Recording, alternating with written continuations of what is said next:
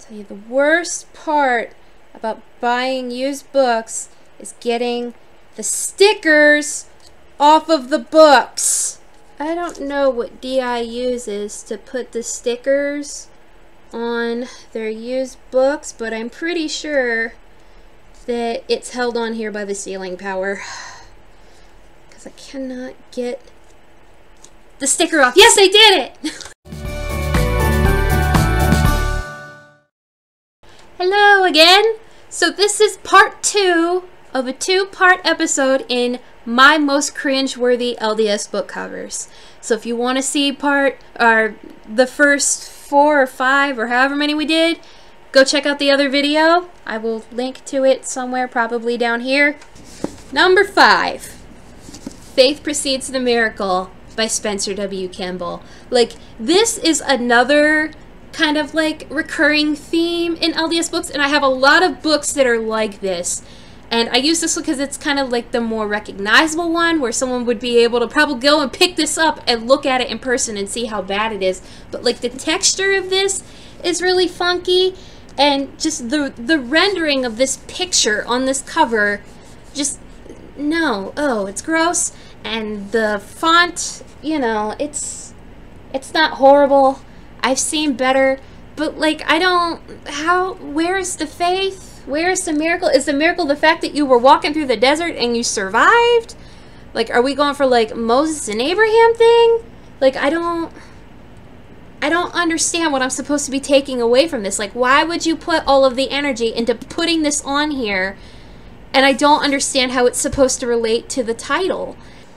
Number 4, I Walked to Zion by Susan Arrington Madsen, okay? And I don't mean to particularly, like, point out and pick on these particular people. The fact that I picked up 2 of them by the same author really is just coincidental. But I really want you to just fully appreciate the creepiness of these children.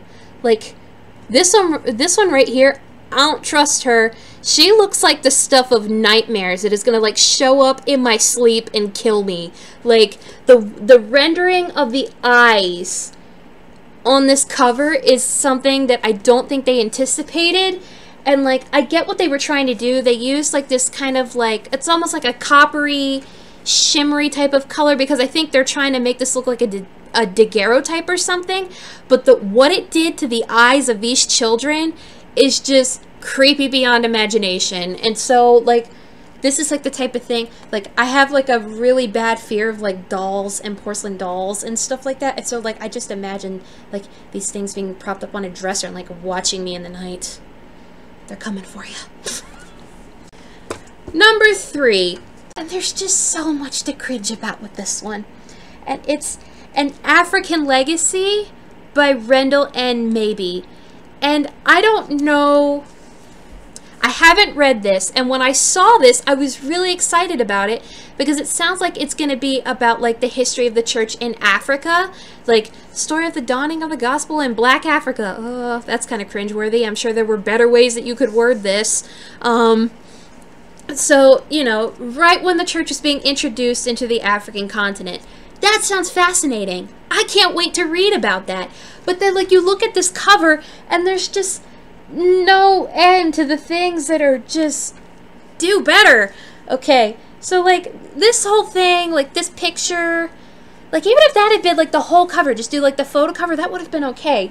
But then, like, around here, you've got, like, these, like, tacky tribal elements that look like they were honestly drawn by a white person who just, I don't know, was just kind of making it up as they go along. Like, this doesn't strike me as something that is, like, historically accurate or even, like, culturally sensitive. This looks like really, like, a really yucky job of, like, someone in, like, a clip art program. And, okay, story of the dawning of the gospel in Black Africa. There's more people that live in Africa than just black people. Like, like, you're... Is that, am I being weird? Am I the only person that gets struck as that being kind of weird, just the way that they phrase that? Brother to Brother Revisited, 20 Years of Glory, an insightful look back, a grateful glance forward. Like, this subtitle goes on for almost the entire length of the book. Like, pick a subtitle. You don't need 3 different subtitles. If one of them wasn't good enough, it probably wasn't good enough at all. Just drop one and pick the one that you actually meant. So this is just cringeworthy from top to bottom. I'm sure it's going to be a great read from a fascinating time in history, but please fix the cover. Number 2, and I couldn't be bothered to take the sticker off of this one, so I apologize for that. But this is Mothers of the Prophets by Leonard J. Arrington and Susan Arrington Madsen. And this is supposed to be about the different mothers of the prophets, okay? And, like, I really wish you could see this in person and just see how, like, cringeworthy this artwork is. And, like, it's cringeworthy just because it's such a poor rendering of what they were trying to do. Looks like they're going for, like, a pencil drawing, and the lines are really light down here. But, like, imagine you did it with, like, paint at like a really crappy resolution. Like, that's what this looks like down here. And then you come up here and it looks like someone just took the pencil and like went like this as they were finishing it. Like, they were angry. Why are we angry?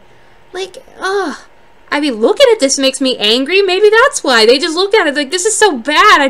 I want to scribble out my anger. And like, I hate when they use like these really swirly, like, scripty type fonts to where like you have to like sit there and like look at it for a second before you can figure out what it's trying to say. Like, this is not 1910 Edwardian wedding invitation. You don't need all of the swoop-de-doodles in here. I don't get it. And plus, like, again, the color rendering, this is like bright orangey ugly red that like fades into like it almost like a water stained pink. So yeah, really, they did themselves a favor when they gave this a new cover. And this is the new cover, okay? So, you know, a lot less hideous. And this is actually a revised edition. And as you can see, it's like quite a bit bigger and longer. So that was part of the other reason that I replaced it. It wasn't just replacing an ugly cover. It was replacing it where the innards are significantly different, probably, than what's in that one. So that one is going the way of the world. I'm getting rid of that one and I'm replacing it with this. And this one isn't actually an LDS book, but it's a historical book that I could imagine being useful to like an LDS audience as like they're reading biblical history and stuff. And it's the complete works of Flavius Josephus. And this one is kind of more of like an honorable mention than anything else, just because look at these striped pajamas that it's wearing. It's got tacky striped pajamas, and it's like ugly traffic cone orange and white and like dingy like gray, and then it looks like someone scribbled on here with permanent marker and then put like a big old tacky font on top of it, you know, because it needed that extra oomph of something, as if this wasn't oomph enough.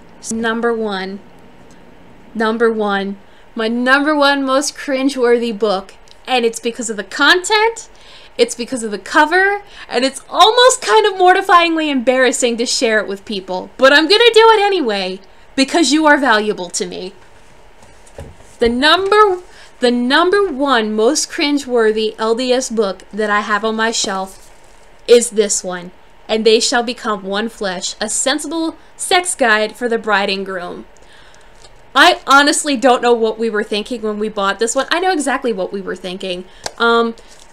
My husband and I were engaged, and we were getting ready to be sealed in the temple, and we were at the LDS bookstore, the This Is the Place bookstore, right down the street from the DC temple, and we were digging through. They have a used, like a bargain section there, where you can just dump off all the books you don't want anymore, and they will try to get rid of them for you at a steep discount.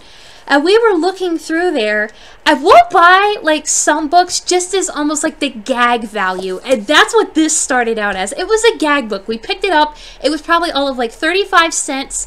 It may have actually been a thing too where like you buy like 4 books and you get the 5th one free.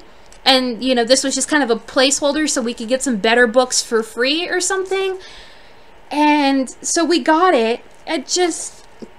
It's like a bright, ugly purple, and then pink, and you've got like the weird like gender symbols on it, and like the only thing more cringeable about this book is like when you start to get into it and you actually read it. Like, it started out as being like almost like a competition of who could make the other one squirm the worst as we like read this out loud to each other, and then it got so bad we had to put it down. It was horrible, and I honestly don't know why we're keeping this, because we don't, just why, right? So this is the #1 most cringeworthy cover and book that we have on our entire shelf of LDS books. So please don't expect a review of this one, because I'm not going to give one. So that's all I have for you today. Be sure to click that like, comment, and subscribe button. Leave a comment. Leave a suggestion of a book you'd like me to review. Leave some of, like, examples of your most cringeworthy LDS books. I know you have them. If not, your parents have them. When you go to visit them for Thanksgiving, take a picture of their most cringeworthy LDS book that they have. Share it here, share it in comments, share it with everybody. It's good for a laugh. And thanks for stopping by, and I hope to see you again. Bye! Aw, I gotta clean all that up.